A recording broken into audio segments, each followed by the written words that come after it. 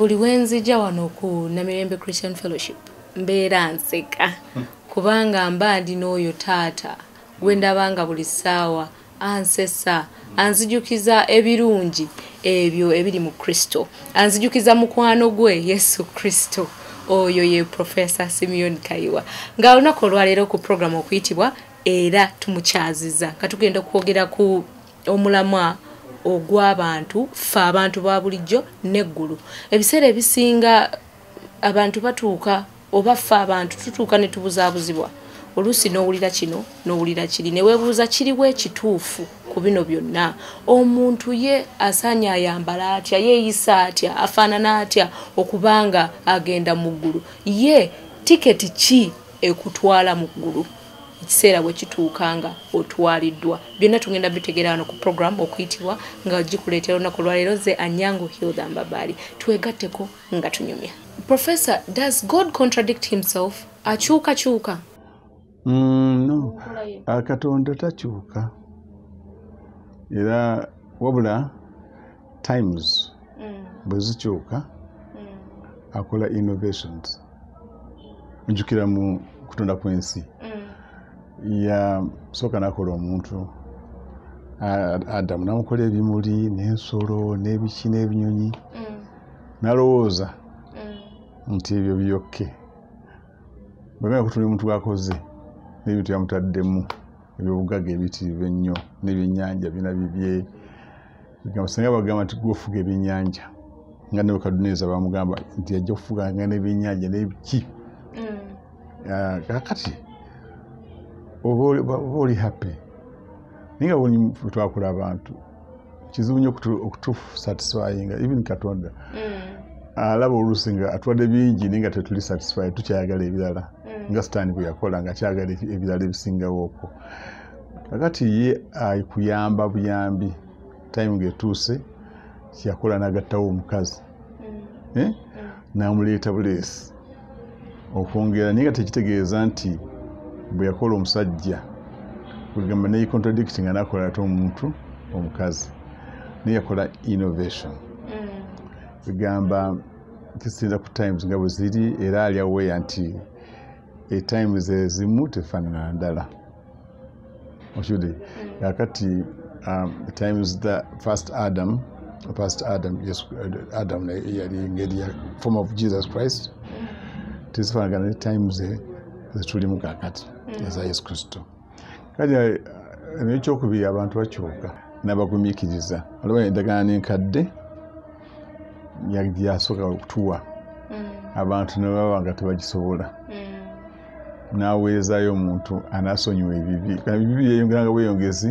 nkudde wali amateeka okyudde nga ne babawa endiga nti zoba muwaayo kiki n'ebisolo ate bo ne batandika kufereramu ebyo kanyono nenja kuwaayo endiga ebintu kati bibi nga tebivaawo kugamba buli omuntu yasobyanga nga basala endiga olwasobyanga nga basala endiga endiga yebonaabona naye omuntu bwayagala akyuke ye takyuka aba akyali munoonye still kati no nagenda nga akendeeza ku standards for our sake abantu abamu ne batakitegeera nti akendeeza standards bweyaleeta Yesu Kristo ate ne basigala nga bakyala kuba omukazi oli amayinja kakati ye nga atamaze okutereezaamu katono n'agamba nti wabeerewo okusonyiwa wabeerewo n'okukomyawo abantu kugamba to restore them ababa balemeredde ne bagwa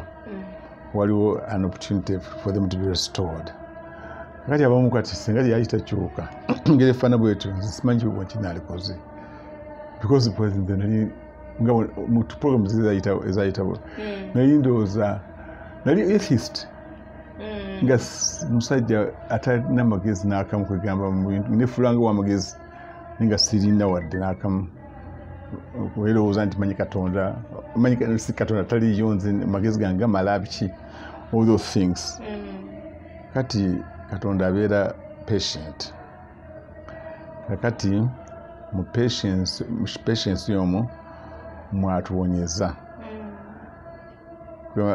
patience ogimanyi kyetegeeza nti olaba ekintu ekikyamu nga kigenda mu maaso n'okigumiikiriza. That's the kind of person that God is. Agumiikiriza mu kugumiikiriza nga bwe tube mu traffic jam egamba mpulira nga oluusi njagenda ku speed nnyo ngenda awantu naye nembeera ne patience nensala amagezi nengenda ku WhatsApp newebuzaabuza nemukola ki kubeera nga ndowooza ku ekyo nnyo obwongo bwange tebulwale nengumiikiriza kirole kiri mu kkubo kiweta tekirekera okweta obula kisikayo somewhere naye ate kigirwali bintu ng'ebyo traffic ate yerabidde nti alina okututta ffe ate bitala byatutadde dda neyerabira kati bwayerabira omukubi bukubi omuleka bulesi n'omugumiikiriza kusala obwongo bwonna akola ki bwonna akoma God Katonda afaanamu gaffe atusaasira okubanga atwagala era ebyaffe akolagana nabyo ate nekira tulowooza nti bikulu gyali tebina any sense bigamba wali omukwano gwange omu mukwano gwaffe yalekera okujja mu Uganda kubanga ffenna namuwakanya yabeeyo Nigeria bamuyita Emmanuel Eni yajja natugamba abakazi bonna baneempeta muzijjeko n'ez'obufumbo ezo zonna zonna muzijjeko ezo za sitaani nagendako mu nnyanja nenvirabayo kati yagendako mu nnyanja wazabayo naye zafaana kufaananyi ezaffe wazabayo naye kati zaffe tulekere ffe ezaffe tezava mu nnyanja fe twagatibwa bugattuba muki twazigula buguzi wali tezava mu nnyanja era twali muntu omu gwe twagamba nti agendera tuleeta empeta kuva mu nnyanja kati ye naakola ki n'abeera n'ekinsonga eyo abantu bazijja ku mikwano gyange bali mukyala balinda nakenda kwalaba nga banaye muzeeko empeta bona bwamuzeketa bona nezibazisaako kati ebyo nabyerabira bintu bannyo nti abakazi bonna bateka okusaako ebitambala ku mutwe nga boogera ne Katonda mufudde ngaobafe aboogera bino byekisamize bino ebyekika ekyo nti Katonda tawuliranga okujjako nkozi bwoti awo wenyini wenja okubuuliza Profesa nti enfaanana yange n'obutukuvu bukwatagana butya ate nina kukola ki okubanga ndi mutukuvu wano mu looks towards mba ntegeeza makeup enjala biki ebintu bwe bityo gwe mukyala Mbabaali oli mulokole naye ngaokyali mwana muto wa Samuel nga omwoyo omutukuvu akusanze ng'oli ku toyi tosaba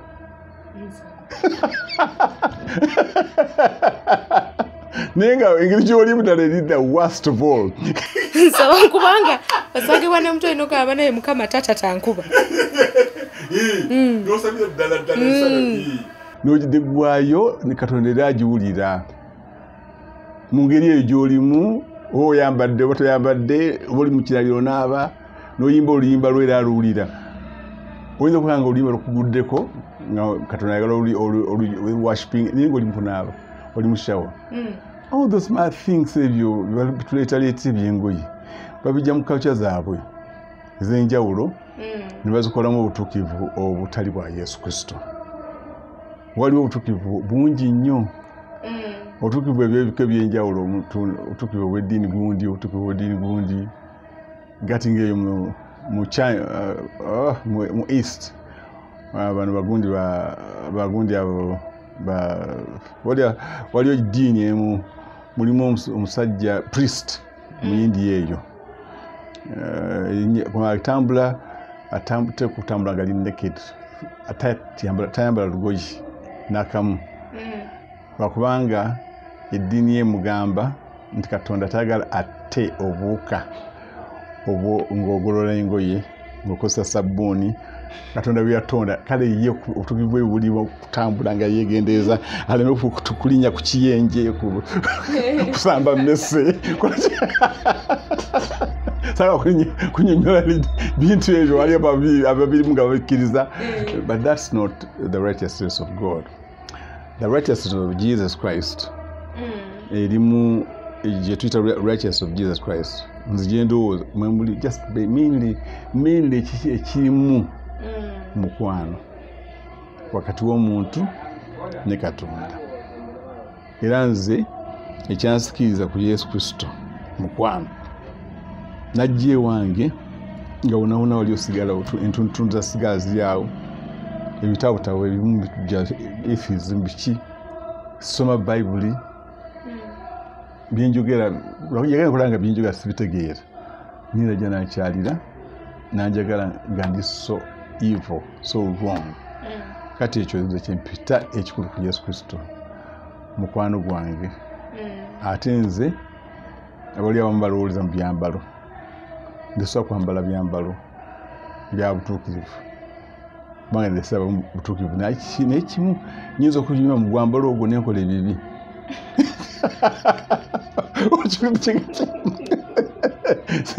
ne boarding ne mukanzu gikolyamu kiki ebibi kugamba nga bonna bagamba lolinga crossinga from the world area across hell ekikuyamba okuflying across even si ddiini yo nti ndi mulokole oba ndi katuliki oba ndi protestant it is your conscience kiki ekikulimu nze ekyancrossingisa my relationship with Jesus Christ nga ndi sure nti Yesu Kristo anjagala era nekati yampise nga ayagala abeko nekyantegeeza nteeka okutuuka malaika kyabuddanuna tanonye kuntwala mugeyena batwala mugeyena malaika si abalona mpozi mizimu yadoni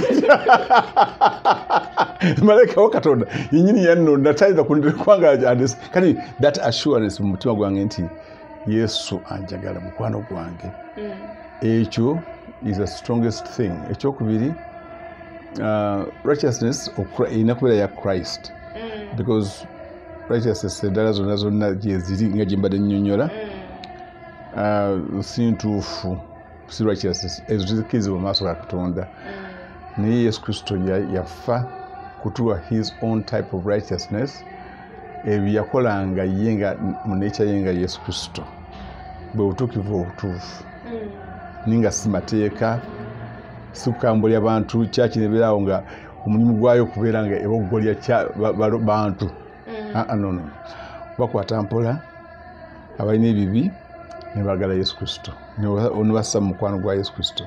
Nze my righteousness when I was crossing was based on helping those that are weak spiritually nokuba restoring kubanga bangamba Yesu Kristo ali angambye genda okumyewo abantu bange gyendi kati okubakumyawo okwo kwetaaga a righteous heart heart eyagala abantu abo ebasaasira nkwadde nga boonoonyi nga Yesu Kristo bwakola then ekyadda righteous and faith okukkiriza mu Katonda nti ddala yatonda eggulu n'ensi Yesu Kristo simubalanga omubazi that which he is no longer that.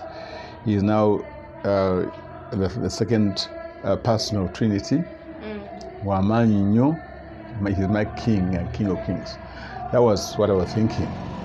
And then I was able to cross over to heaven. And that's nalina ngoye zange zalimu nga zabujjo nga wondaba kati evuolo nyambala bwentyo nyambalanga omuyaaye ne Yesu Kristo akolaki nyambala buno t-shirt olaba ne jeans bigamba bontunya ali nga banoonya babbi b'essimu nange basobola kunkwatyamu. Ekitegeeza Professor kyotegeeza nti engoye ebyokwekolako enfaanana yange terina kyegatta ku ggulu. Beera ne relationship ne Katonda. Ekyoyita indecency bigamba kiri wakati wo ne society. Society byebalanga ebiri indecent. Ebyo Katonda si byabala nti biri indecent. Nigwe ebikiri wogera mu ddwaliro. Are you indecent ng'ozaala omwana before the doctor? Kati bayinza okuyita indecent nti oli mu kiteeteeyi naye Katonda temukwatako ddala n'akamu wadde n'enviiri tezimukwatako n'akamu. Endowooza ezo za ddiini nnyo. Omusajja ajja wano yazuukira ddala bamuyita Twagirimaana yali yava Rwanda eyo yafiira ddala namusuula ne mu kipipa n'avuuna n'okuvunda oluvannyuma Mukama after 7 days nakola ki n'amuzuukiza. Bwe yagenda okutandika okubuulira enjiri nawo yajja abantu bangi bamwagala nnyo natandika okubuulira nti abakazi batera kusalako enviiri enviiri zakawekeza entuufu maaso ga Mukama biki namugamba musajja gwe byoyogedde naye musobola okwogera olulimi lwe njogera Olufalansa nemugamba ebintu byoyogera ebyo Katonda si yakugamba babigambira mu ggulu nkodde nga wafa oba nolaba ne Yesu Kristo byatagamba toyogera toddamu ebyo Yesu yatakugambye n'obisiba ku bantu wano waffe wano olaba abantu abamu abalina enviiri nga baziranga abalenzi nga balanga enviiri omwana bamubonyaabonya nnyo nga babonyaabonya weweranze enviiri oli egyo misota biki ebyo nemugamba muleke abantu oli omwana muyimbi okufoofi ate muzinyina nnyo kati yebwe bulamu bwe you should be able to understand difference mu generations okutegeera discriminating against generations and interests of different generations. Kati generation mwetuli eri affected by the internet a lot. Abantu bebalaba ku internet nabo babyeyagaliza kakati baleke babeere nga bwe bali nabonabona n'abantu abo. Oli mukyala wange yabonaabona nnyo manyi tetulina ebingoye kamakanzu boarding naye twali forced nze sina kanzu naye yalina ya at least boarding emu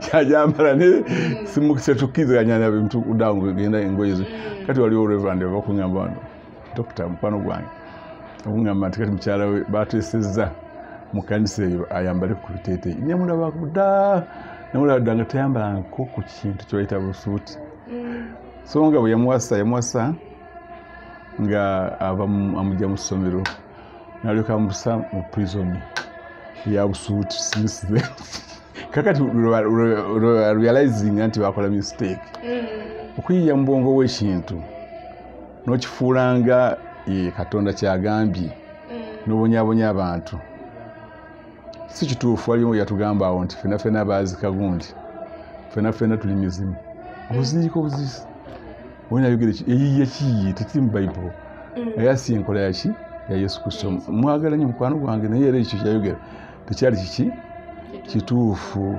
Ebintu bingi omuyinza bwange oli mukulembeze n'obissa ku bantu nga si bituufu okiwere kyeŋŋamba. Emabegakaawo Sunday ewedde twaba ne show nga ekwatagana n'omukyala yagenda mu ggulu ne mugeena n'akomawo era y'ensonga lwaki tubaleetedde programu eno. Professor ono omukyala yatugamba kasita yatuuka mu geyeena Sitaani n'amugamba ebintu ebyenjawulo ti omuntu talina kwekolako okozesa kalifuwa perfume ebintu ebyenjawulo n'ennyambala ate nti ne Yesu n'addamu nakkaatiriza kyekimu ekyo okyogerako ki Professor ng'omuntu yalina encounters mu ggulu Sitaani si mutuukirivu n'olwekyo tasobola kusomesa butuukirivu eri abantu. I think logically tasobola kusomesa bintu ebinayamba omuntu okugenda mu ggulu okiwudde. Therefore that was either something yiye n'atulimba nga tekiko proof. If a person gets a vision nti abadde mu geyeena oba mu ggulu wateeka okubeerawo ekintu ku nsi kye bayita post dream facts oba acts mu real world is happening after that dream. Okiwudde kakati tewali ngeri yonna kugamba omuntu gy'asobola okuprovinga nti ebintu ebyo byayogera byali mu ggulu oba yali mu geyeena. Waliwo obwongo level mu psychology waliwo ebintu bayita hallucination. Waliwo all types of illusions z'ofuna nga zivudde mu experience gy'ofunye bw'omira eddagala nga erya chloroquine. Osobola okuloota omuliro. Okidde chloroquine ali so bad ku bwongo. Weekanga n'olaba nga alabye omuliro. So nga ate togulabye. Ng'obwongo bumikisenza up information already ebadde mu memory y'omuntu oyo.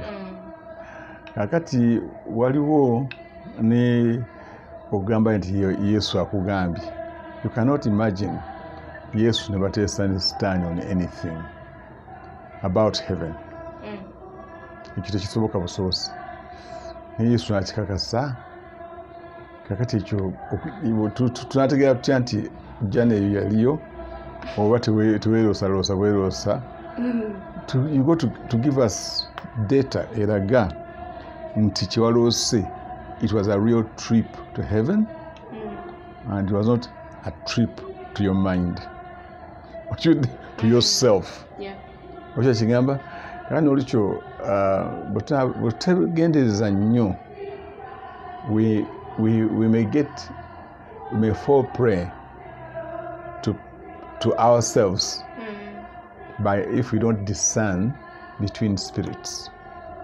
Discernment kitegeeza n'olondamu ekintu n'amagezi n'olaba nti ekintu ekyo kituufu oba si kituufu. For example, nabategeezako nti nagenda mu ggulu naye namala kuprovinga kubanga malayika yaŋŋamba nti kyogere mu 4 days ojja kino ekintu kinkugamba kwa Abdu kigenda kubeera ku kyaki in 4 days. Kibabuulye nga tekinakubeerawo. Bwe kinaabeerawo waleke bakkirize nti obadde wano. Abantu ne bakirinda. On the 4th day it happened. That shows there was some intelligence. I made some encounter with some intelligent mind. Etali ya ku nsi. Era nga ebirowoozo byayo teri based on my mind. Okyo kigamba because in the spiritual world you are able to think ebirowoozo ebiri above human experience and human thought. Nga the part of the brain yolimu nga teri part of what you're doing, your intelligence gyokozesa nga oyogana Yesu nemaboneka gyokozesa. That's a different world altogether. But so to prove that something kyolose kya kituufu to us is very important. Yesu kyeva agamba bwataliba byamagero tebagenda kukkiriza. Every time I see Jesus angamba genda okyogereko nga tekinakubeerawo. Abantu bw'anaakiraba bategeere nti obadde wano oba nze nkutumye. Bwe kibeerawo then abantu bategeera. For example, everybody now is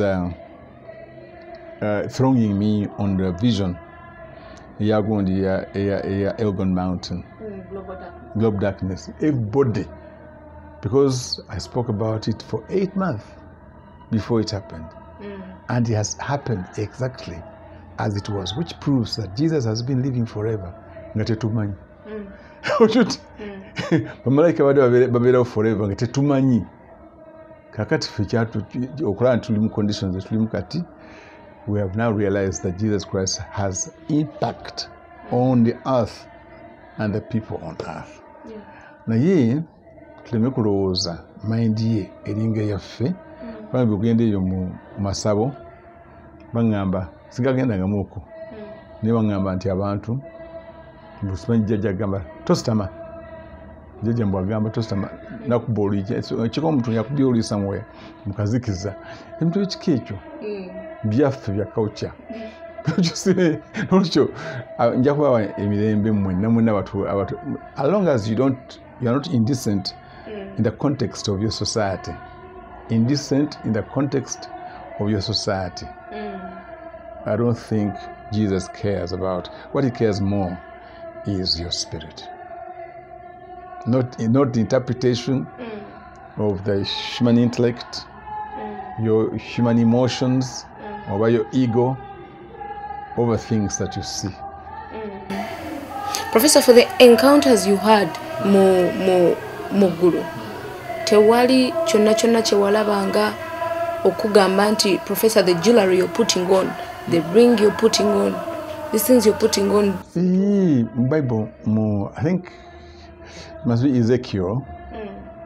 I think chapter 6, I find out, but most people will know that scripture.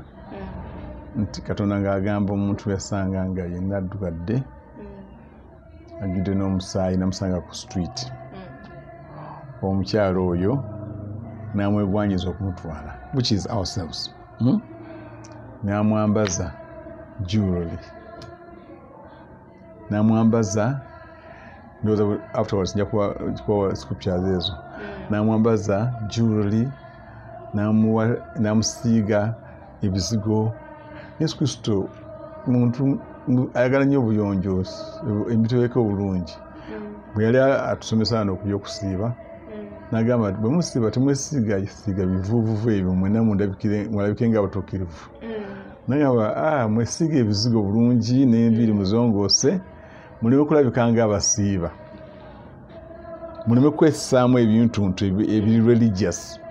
You know, that's me, I'm not religious. Nature she's supporting I knew it comforts me so much. It is, I think, in Matthew chapter 6 ti mulongose enviiri musema amafuta mulongose fesi zammwe biki byonna bikole akulabe ng'ofaana bw'otyo. That is the teaching of Jesus Christ, in which we should not be worried about trinkets, bitwambala enjala ki. Wano bagenda bangamba nti Calvary Square musajja yava Makerere, is a PhD holder, professor, nzenga sinafuka professor ninga I was popular already. Najja nasanga walinga tutereeza ekiwempe tuzimbe church. Nangamba Mukama yatuleese ejjammotoka bulungi nnyo, saga kwewera linnya lye, I respect him. Naye najjaawo ne pastor najjaawo nabagamba Mukama atutumye okugamba nti mukwayayo eyimba bulungi nnyo ne sitaani yagiyimbisa era erimu emizimu lwaki lwakubanga kusooka togiyimbiramu bw'oli mutuukirivu kwaya nfu ebadde lwaki okwolwo baali batandise okulanga enviiri. Kintu ky'okulanga enviiri kyajja bujji tekyali wano. Kati anything new bakiyita demonic. Kati enviiri mu misota biki era nawe olijjudde demons kine mukyalawo. Ne mbagamba nti oba nina demons munyambe muzingobeeko. Ne mbagamba nenfukamira wansi ne bazigoba waliwo drama mu group olwo. They were kicking out nothing. They're watching money clearly that they're kicking out nothing. Yeah, they were kicking out their own imagination. Muntu obeera ng'olina idea nga gwe ogina wekkanya toli anything to prove mu reality nti idea eyo ntuufu.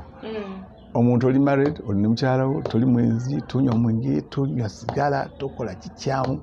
Kyokka olina demons lwaki ziri so useless mu ggwe, lwaki tezikola mirimu gyazo. In you ebitufaana bwe bityo kale nabaleka bulesiiba neme kubanyiiza.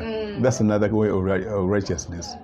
Omuntu ayinza okujjawo nagamba ekintu n'okitwala notagala kuyomba naye n'omuleka bulesi n'agenda n'omusiibula. Njawulo ki eri between righteousness ne holiness? Kyekimu. In a way, you look at it, holiness is of God basically. No one is holy.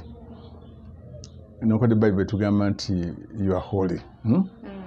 Naye really Katonda batulabamu. It's something that depends on God. We can't work it out on ourselves because we don't even know the right standard of holiness. Kubanga ebintu byonna bina ebirowoozo bitulowooza olusiimu tebya holy. Kati ebyo kizibu nnyo okuba nti ogenda mu ggulu through holiness. But ogenda mu ggulu through a given righteousness. That righteousness which Jesus died for. emuli okutufiira n'omusaayi gwe nekutunaaza gamba oyinza obanga olina mukwano gwo oba omusomyi oba olina house girl nga yakunyizizza n'oba nga twala kugenda naye olunaku lulamba naku 2 naku 3 wiiki namba kakati ne text message omusonyiwe nga totunayo ne bakusaba ekintu tokimuwa kakati eyo access to you ng'erina kugibwawo mukwano gwo ng'ate mukwano gwaki waasugawo najja nayogera nawe mpolampola n'agamba nze ebintu ebyo waasugawo byakoze kangende mbitereeza kati awo wekulaba nga omukwano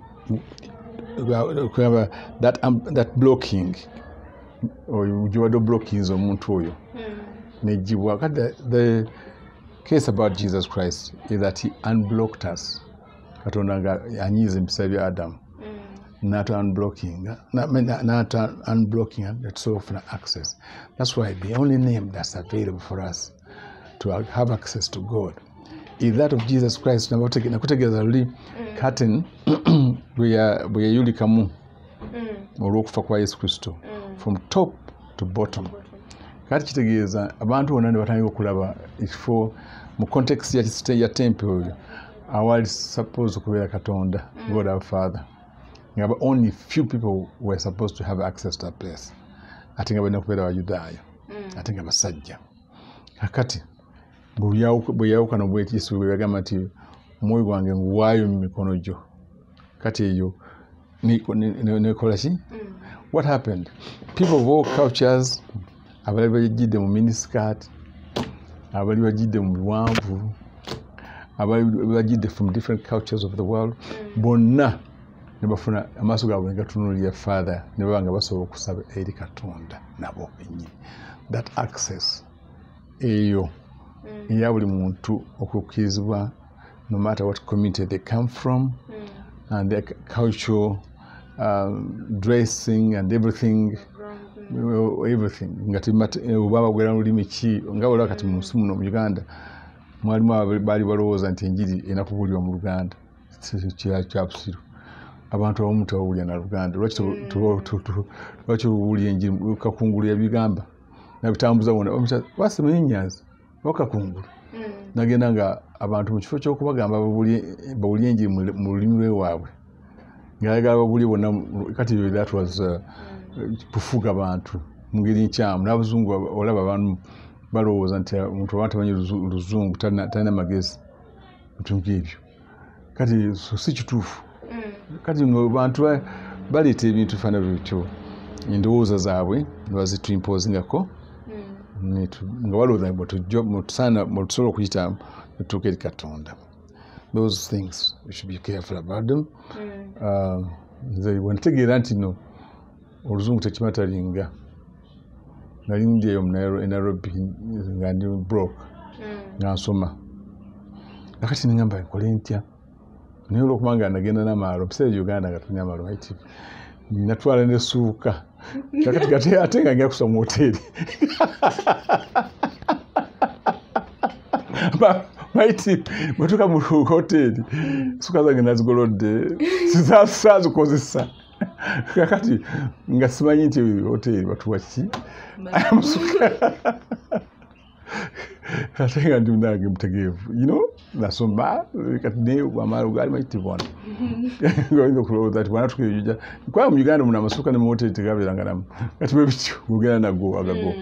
Kakati abasajja Abajapaani ne bajja ne baŋŋamba mbakubirayo ebifaananyi nsiige some batiks for them quickly ne bajja nekina banjuzaamu ki amasuuka gange ne mbakola ebifaananyi sizes entonotono ne babiyungulako nenfuna sente empitivu naye nga bo balidde ekigambo kimu kyebamanyi mu Luzungu very good ne bajapye very good banamutusobena bageza agamba very good kyokka kati kwange nali ndowooza mu mayindi yange eri mu Luzungu so nga Abajapaani bagenze ku mwezi mu Lujapaani okiwulidde waliwo abalowooza nti tulina okubeera nga tulina or Latin. That's very, very wrong.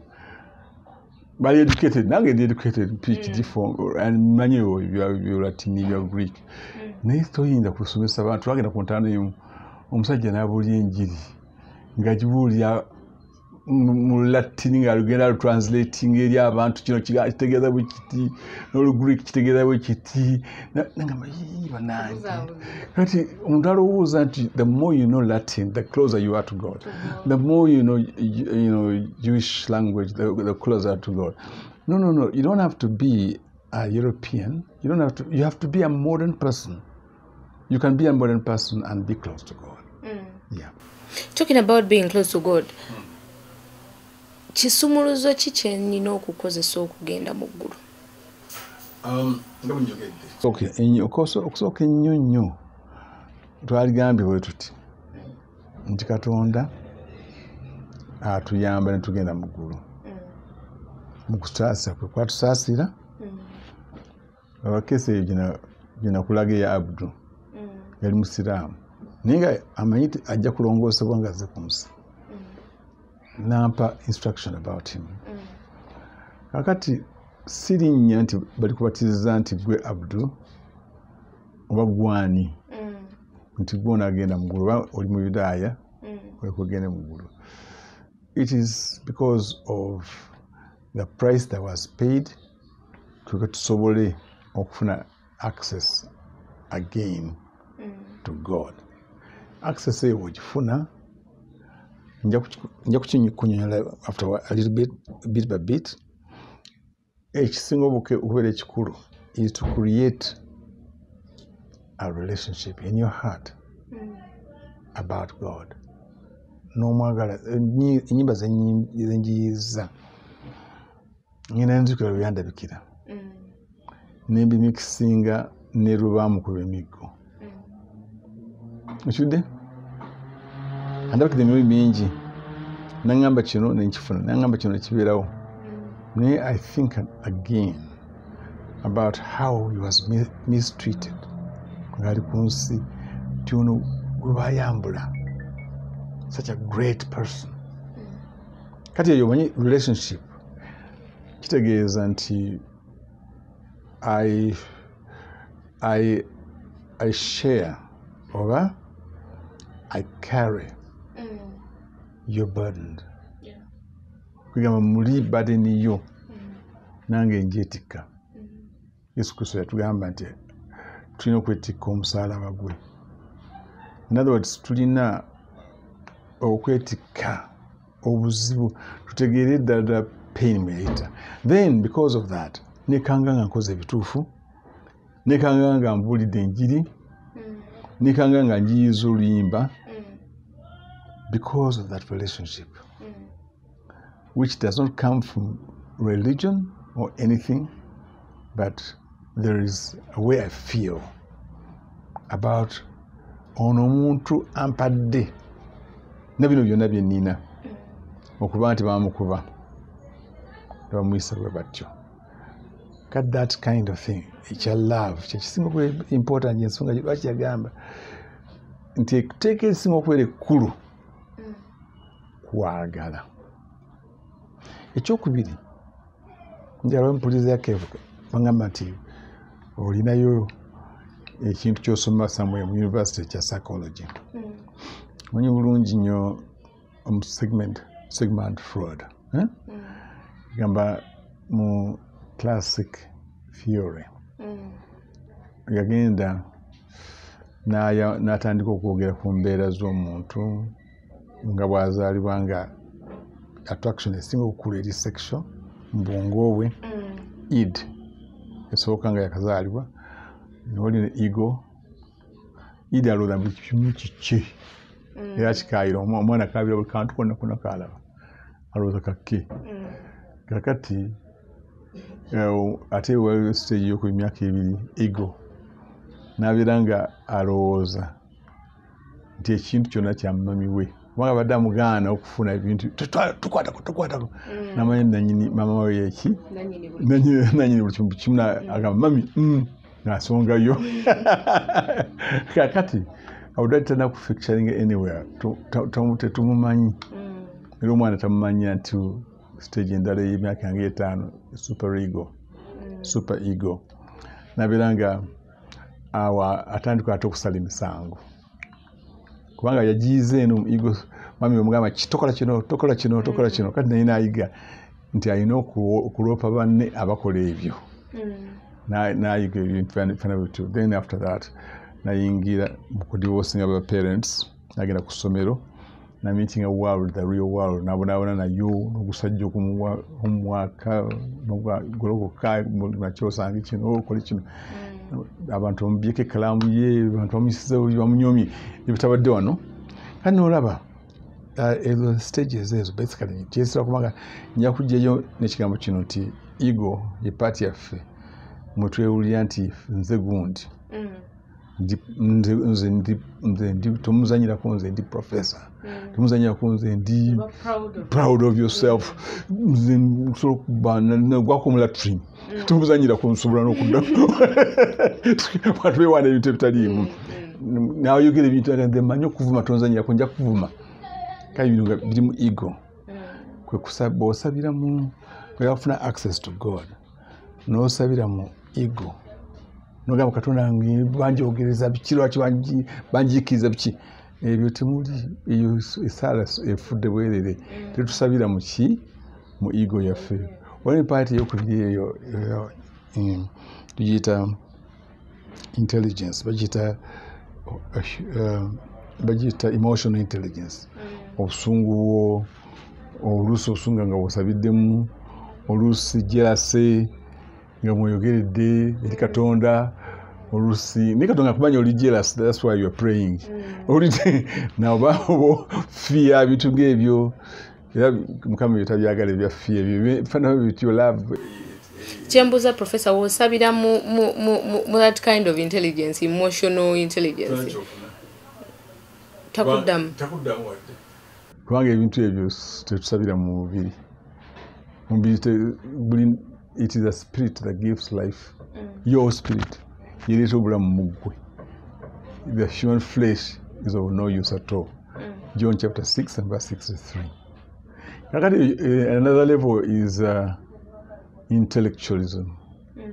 Nti nasoma na degree neno kati ne theology namusoma buli kimu nagenda ne busuubizi ne wa different colleges n'otandika okuzeewanamu.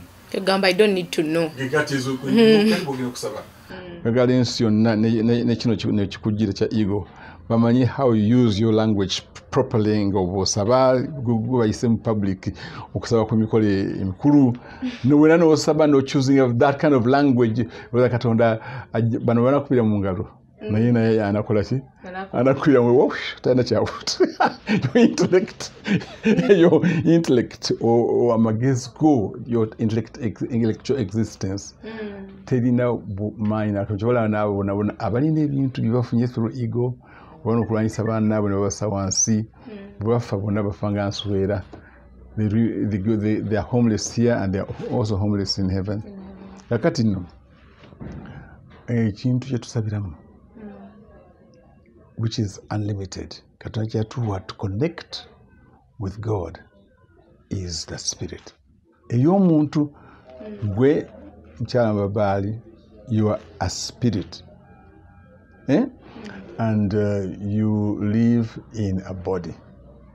Body gy'olimu mulimu ego, mulimu emotional intelligence. Nogamba katonda nga bwakutampadde kino sijja kusaba. Iwe tugamba yo. Emotions bwesi kugamba bwesityo. Kakati nno bwetu bwegamba kati nno ino spirit yo eri universal. And God can use it mu ngeri y'obwa katonda n'ajambaza omubiri okutambula outside of the world mwe tuli kati, of the reality in which we are. Then we can enter heaven. We can even go to have a true access, a real access with God. Yesu kyebagamba nti babere muffe naffe tubeere mu bo, balabe kitiibwa, babere wendi, balabe kitiibwa kyewampa oba kitiibwa kyembaddemu before the world was made. That access is possible through the spirit. Spirit eyo ye tusabiramu kati kituufu yo terina kukyaba muntu n'omu terina enemy. It is like Jesus Christ. Kati eyo spirit eyo connecting with the Holy Spirit n'agiyambako okusaba nti Abba kitaffe. The Holy Spirit is also one of us. He was there before the world was made. Kati eyo spirit eyo it's the only thing that matters, not these earthly things. You get the everything mattering. That's for you to be comfortable here on earth. No, when I chitanda. Unakugamba nti chitanda si kituufu, unakubaka wansi. Kati mtunge ya kufuga ufuzi. Kati wasamize bakola nabo. Nadawo nagamba abantu olina okubeera nga olya eddagala lino ng'oli ku kiso waggulu oli bwereere oba oli mu station ng'ogana pupupu emirimu 7 bakola bali just mu flesh tebalina magezi n'akamu. Kaka nolikyo bwanga oyagala okubeera really connected to God, then you should be able to transcend the body, all the things of the body.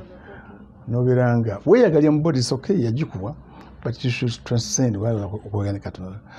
You can use fasting.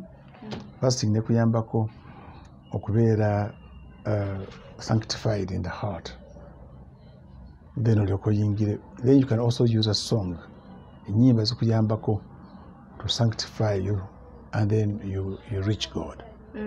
Ngoyita mu spirit, because God is spirit, and is in the spirit that we should be worshiping Him. John chapter 4 and verse from 10 to 24, around there. Yeah. I know fasting eri topic nene nnyo tetusobola giyingiramu kati naye ngenda kubuuza ekibuuzo kimu. Is fasting mandatory? Buli omu alina kikola. It is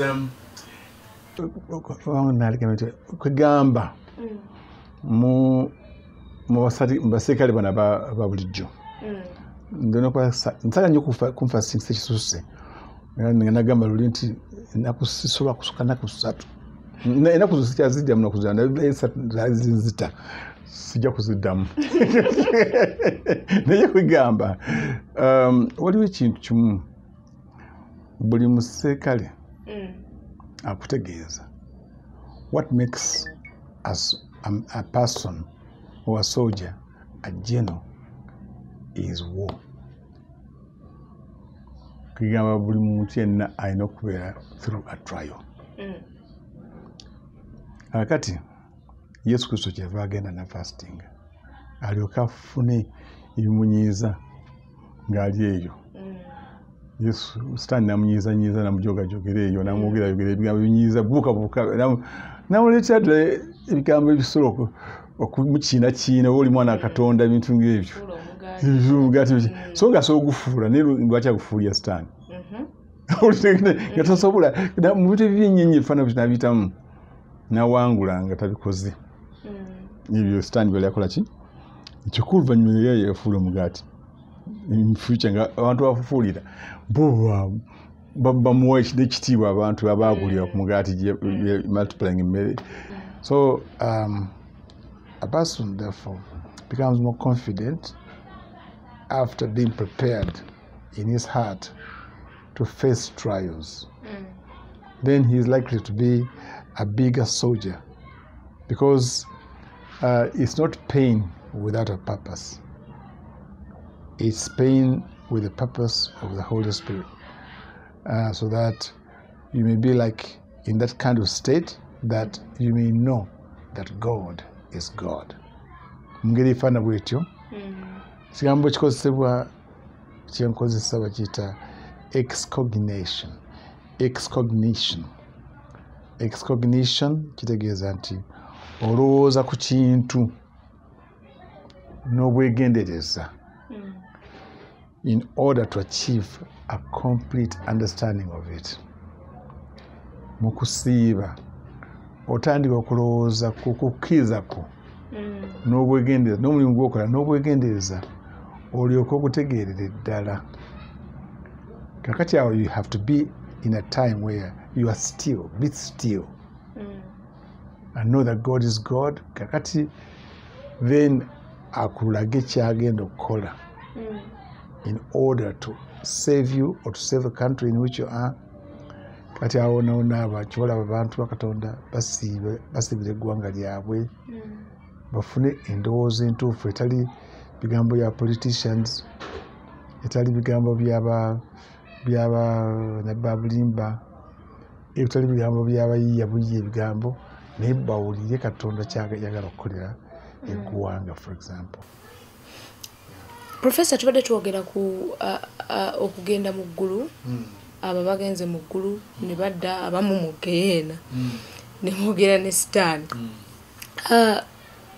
Is it one of the fulfillments mu Bible to we are fulfilling scriptures? Ogenda mu ggulu oba mu Gehenna. Katonda asobola okuyita n'ogenda ewuwe ye boosuwo.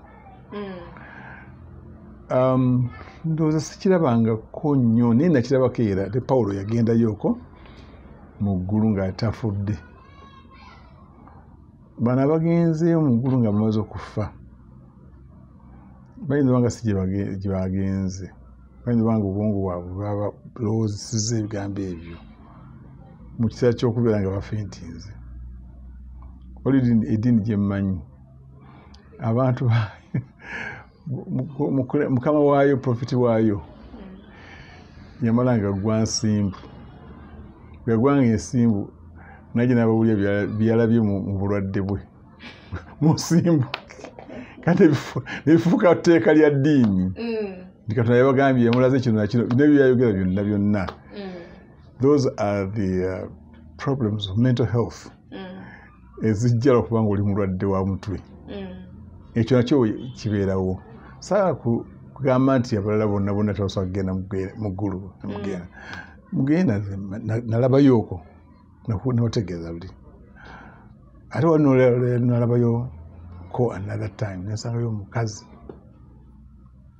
gwe nali mmanyi nga sinaba kulokoka nemusangayo ng'abonaabona nemubuuza lwaki togenda wali gululirire lwaki togenda wali lwaki osigala wano.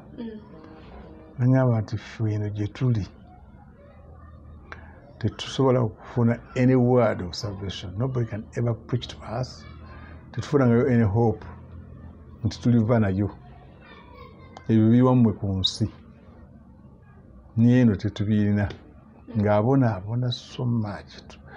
Kugamba okulabana kwali kw'amaanyi nnyo nga omuliro nali ndowooza nti daali ngoye naye nagaa engoye zaali wano the middle part of her body gwali muliro pain omulala muliro gwali ku mutwe naye kati nenfunayo information entuufu nemmanya nti abantu tebalina any access to a very simple word fe gye tulina yo gamba nti ndokosi tebalina any hope of saying ndokosi ne balokoka tekiriyo nakamu.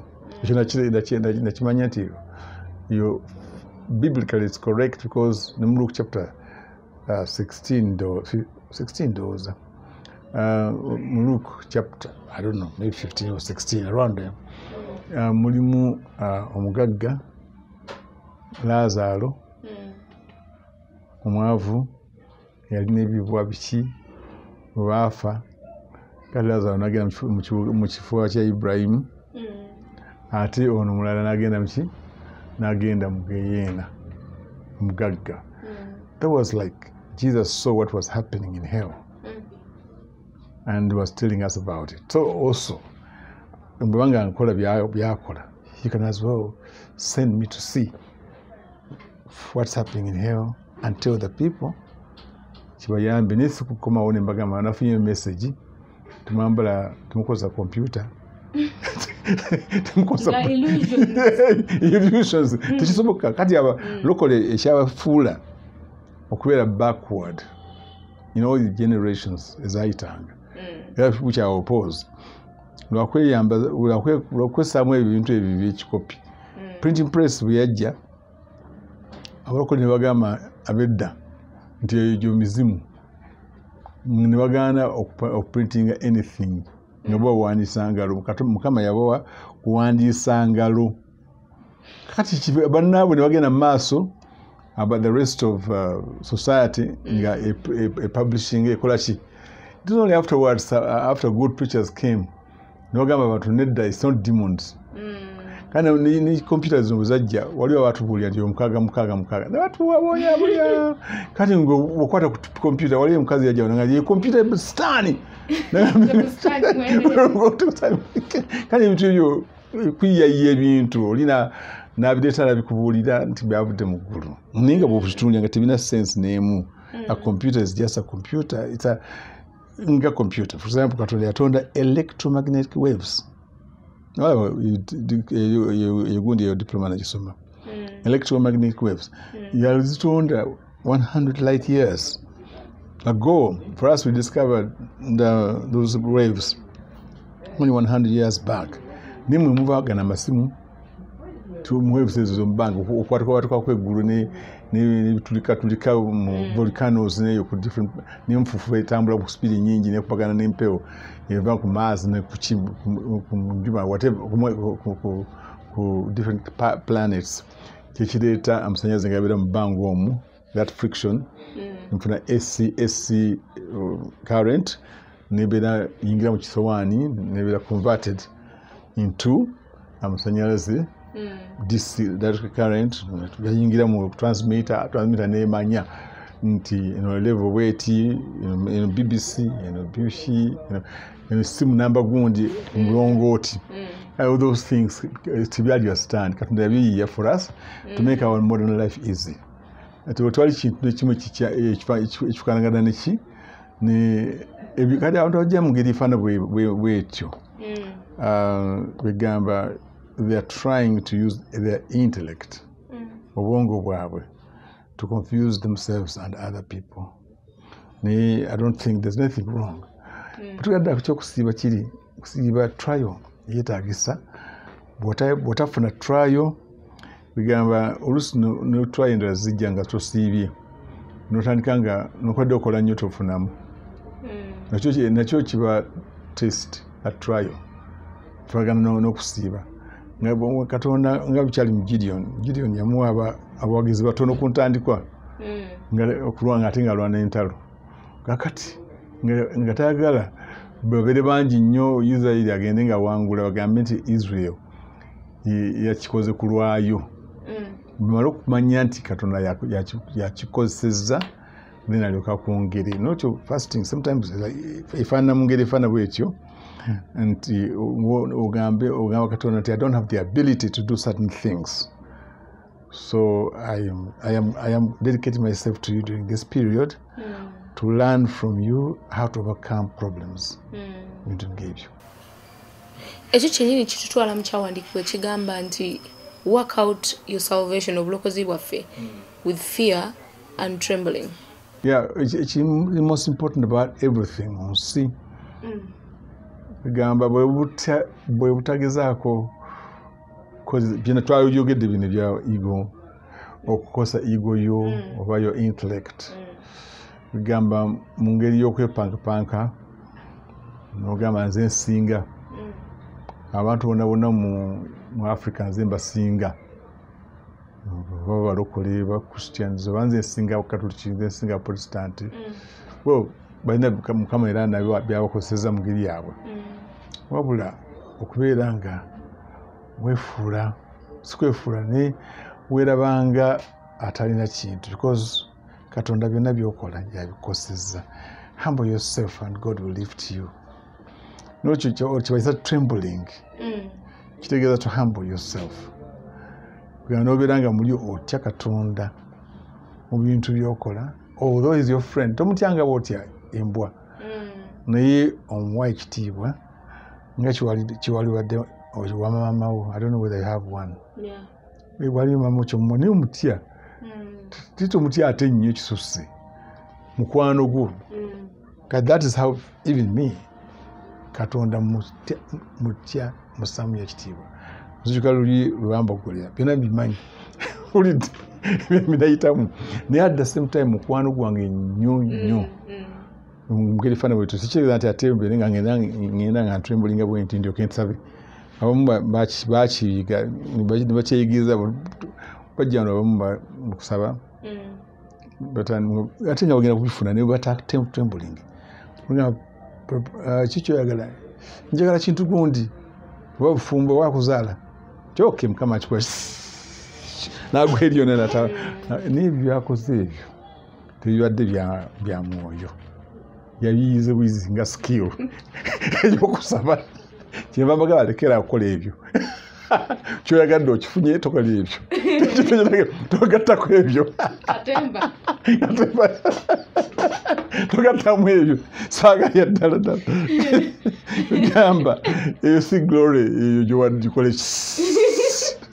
sigure yamba ganje ddala bulungi kwanza efuna ebintu nga trembling ye mwakola mutya bwe kasero kimumalaka ugala ne bagweri bano bagweri bala kugweringa ngamba basika muje ono agende muri akaminga mu eyo ninga zimanyi byakoze ebyo babimigiriza ndakikola konze omundi gumuntu aliyo twatyayezo omusajja bamuta Serulo yo mu KPC ndala chairman kakati nange nali nga negoita nulwadde goita linma nenga wala watu wanaona nga bagwa nga bagweno nga bakwata nga batwala nange nema kandabe oba nange naona kakati bwatuuka awo nange nze ndi chairman nange nenesuula kakati nze okukosa abantu oba emikono mitiibwa emingi egyankwata nga chairman banyitusa batwala egeri kuki kukituuti bwatuuka ekituuti nalabiraga sonye kinakola nga ndiye kukituuti saka katwala biro byenkoze bibi nnyo nsonyiwa nkikoze kusanyusa oli abadaze nga ekani yeewulire nti ego ye eri boosted kino kyamanya akoze nagenda okulya mawulire nga bawandiika ati emizimu gyakubya eri Kayiwa emizimu gyamupita ne ku radio nga Kayiwa kinakoze ebintu sanja yakikozesa nkukikozesa kinakoze okyo kingamba kandi ebintu ebyo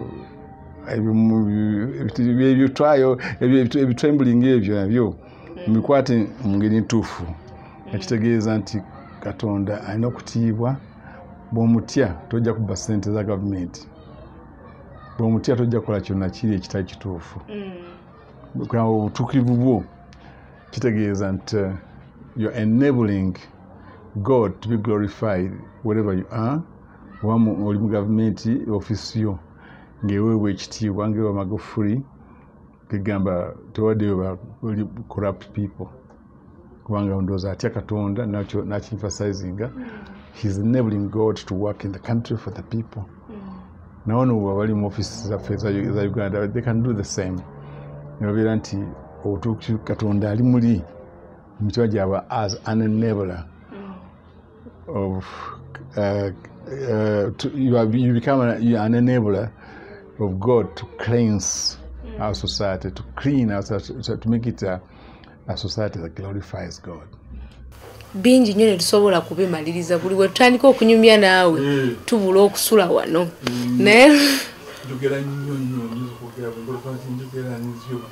which is important tube nga tuwulira ebigambo ebifaananako bwe bityo.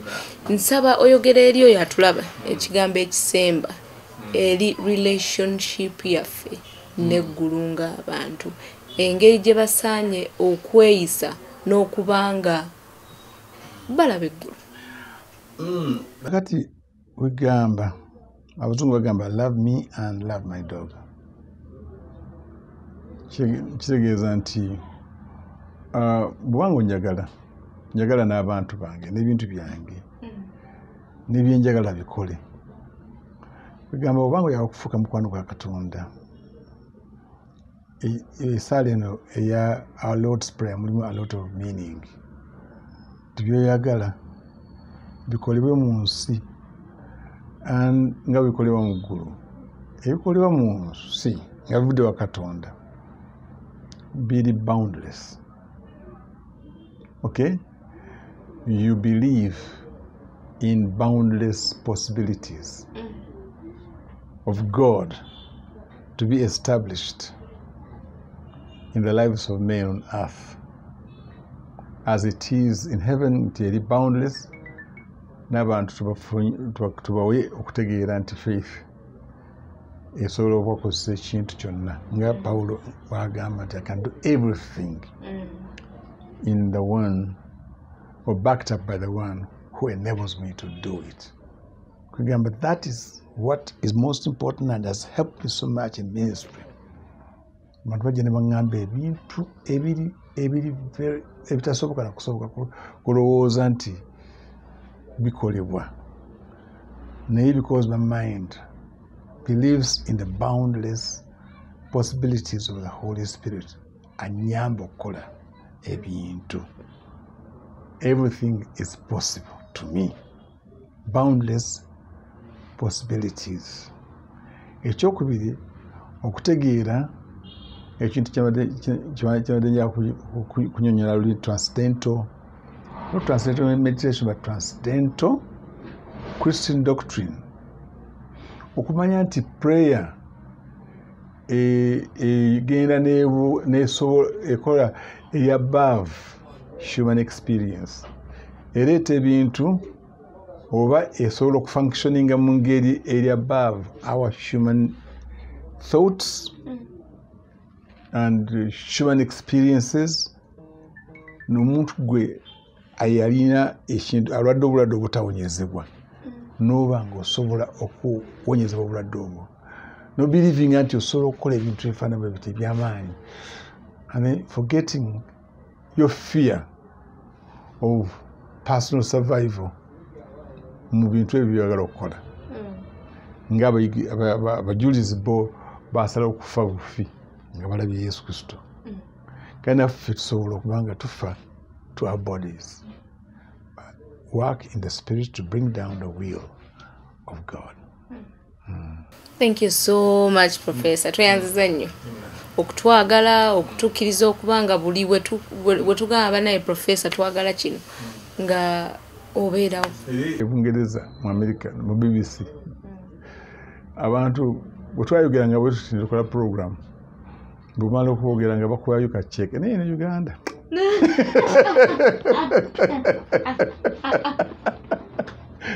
Siri Kampala. Atoa kusta TV yamejopanga sino yenjogera byesobola kwongerako birala. Kuba ayogedde Professor Mulamba omubuulizi ayogedde buli kimu kye weetaaga okuwulira n'okutegeera ku ggulu n'abantu ba bulijjo. Era bwentyo bwe ngamba nti atakumira mpeera akukumire. Nsigadde nze Anyango Hilda Amabali. Bye bye. Bye. Job chapter 22 verse 28 egamba bweti nti munaalangiriranga ekigambo nakyo kinanyweranga gye muli.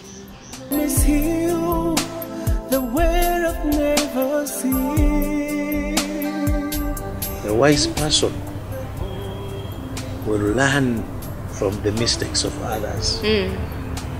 A foolish man will learn from his own mistakes. Omuntu asobye ekigambo kya Katonda aba kulyetiza olutalo. Sitani kye yakola. Sitani yaleeta ndwadde n'azimukuba. Yaleeta bwavu. No.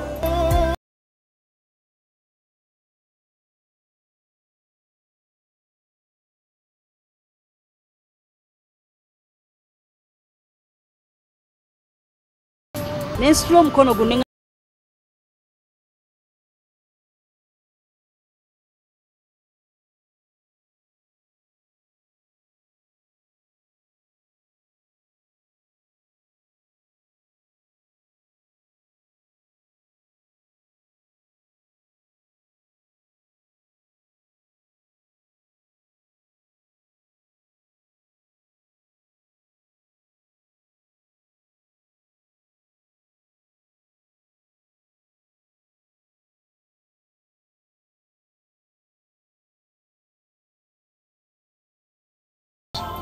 to be one of the churches that lead worship, the band of worship.